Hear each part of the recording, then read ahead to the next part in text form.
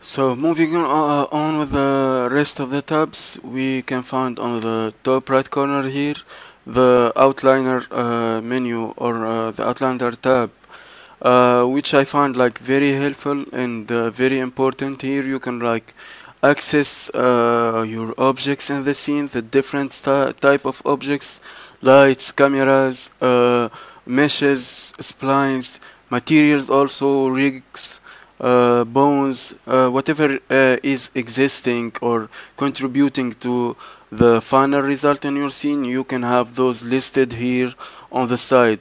And these are regroupable. You can regroup these or create those new collections by adding those from the new collection button here.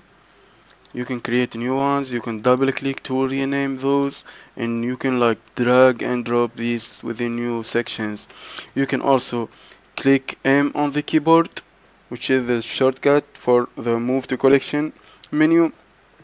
Here you can have more options. You can create new collections from here. You can create scene, add those to existing collections, at whatever objects are you selecting, to any existing collections that you have created in the scene. So that's why naming is important here to rearrange and organize your projects properly. You can also like right click. You can like rank these by colors if you want to. You can have more options here, duplicate collections. You can select hierarchies. You can go to view area. You can explore this as you want to, but you have many options here that are very helpful. Also, there is, as you can see on the top, there is this scene drop menu. In here, you can create new scenes with different or similar collection and layouts. You can also create new view layers. This will help you like differentiate like render settings and render those at the same time if you want to. So this will facilitate your render process and scene layout process later. Also, you can find here a search section that you can type in whatever the name of the objects or the lights or whatever you are searching for to get easier access here. On the side, you can also find this drop menu. These restriction toggles are very helpful.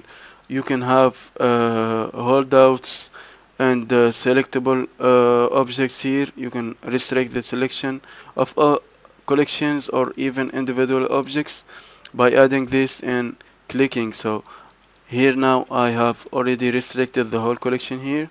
I cannot like select anything that is in this collection.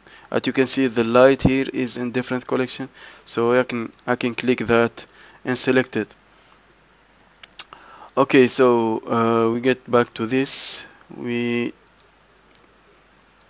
get the light back to the original collection and right click and delete this collection here.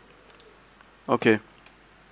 So you can access those, and as I said, you can search whatever information about this and already documented details on the Blender Foundation website.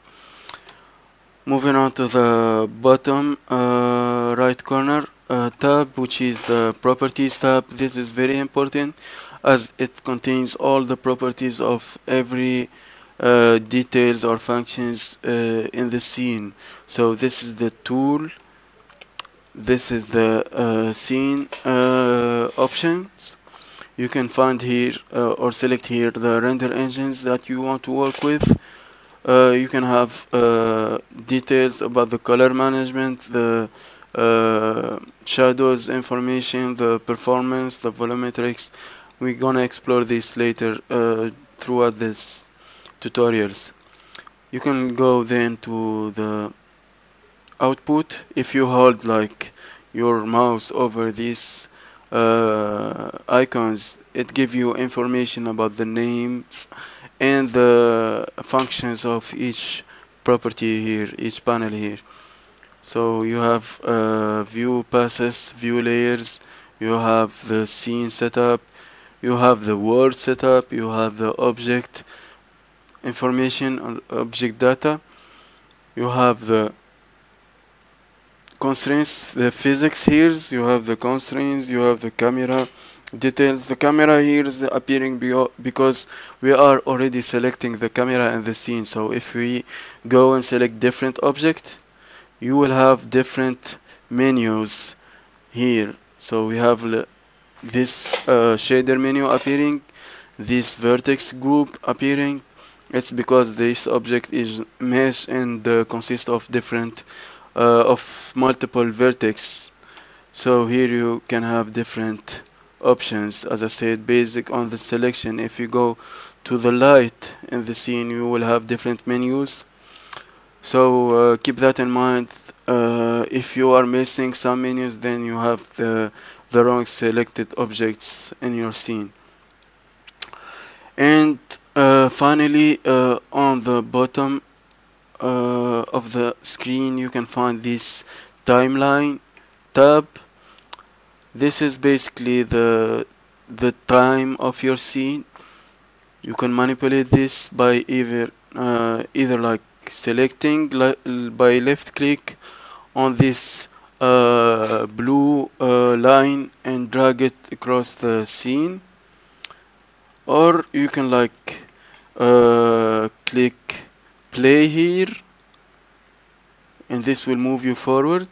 Also you can click and go backward. You can move to different keys.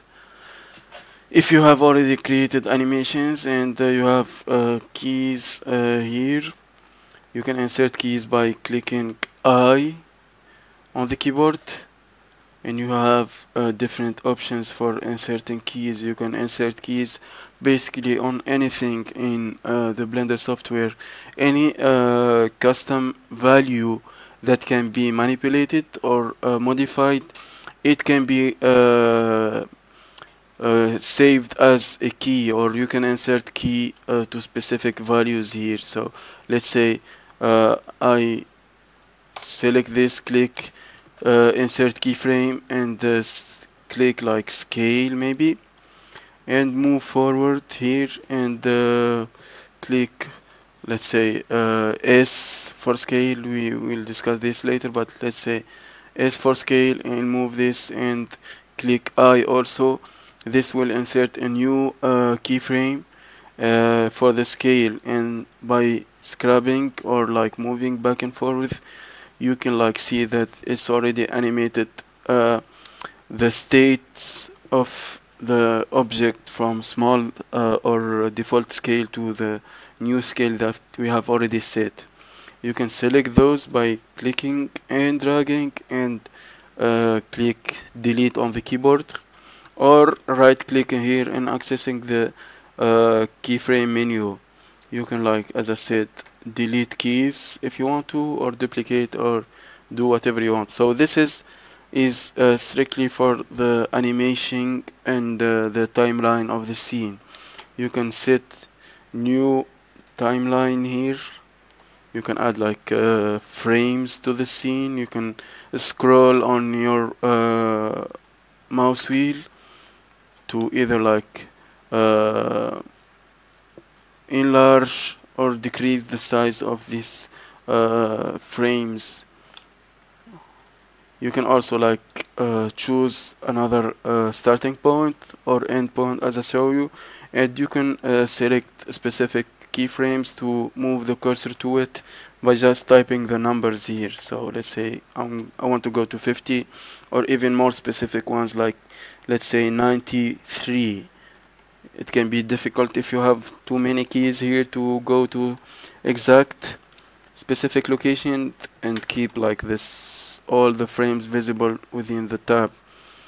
You can also like scroll up to zoom in and go to different keyframes or frames. So this is basically the basic layout, the basic user interface. We have the introduction finished here, and we're gonna move to more details in the next chapter. So please stay tuned to the next video. Thank you.